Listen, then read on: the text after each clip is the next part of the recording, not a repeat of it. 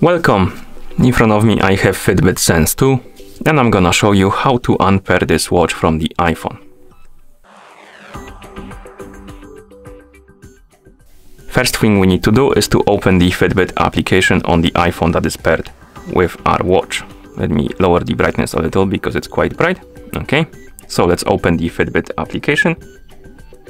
Once you open the app, tap on the profile icon in the top left corner to open the profile or account page, and here you should see the Sense 2 watch on the list of devices. Tap on it to select it, then scroll down, find the remove this Sense 2 option and tap on it, then tap on remove this Sense 2 again. Okay, the watch will disappear from the list of devices on the account page, as you can see.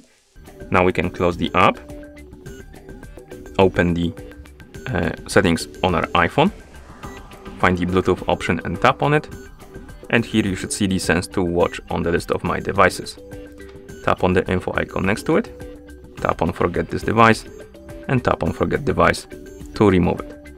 And now we can close the settings. And at this point the watch is unpaired from our iPhone.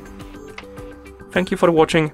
If you found this video helpful, please consider subscribing to our channel and leaving the like on the video.